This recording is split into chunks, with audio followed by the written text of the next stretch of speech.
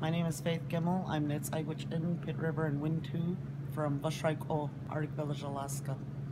My name is Monique Verdin. I'm a citizen of the United Houma Nation from St. Bernard, Louisiana. And I'm Cherri Foytlin. I'm Dene, Cherokee, and Latina from Rain, Louisiana. We are in Standing Rock, North Dakota with water protectors defending against the Dakota Access Pipeline. Today the decision came forward on the Outer Continental Shelf, the 5-year plan, where the Arctic is protected but the Gulf is not. This is an empty gesture. There are already 4,000 active leases in the Gulf of Mexico, and millions of acres are on the auction block and have been and will continue to be.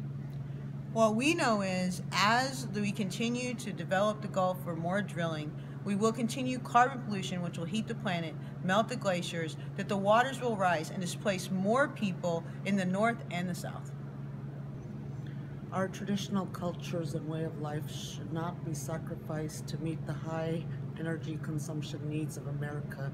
At a time of climate chaos, we should be promoting sustainable energy that would uphold and respect Indigenous peoples' rights.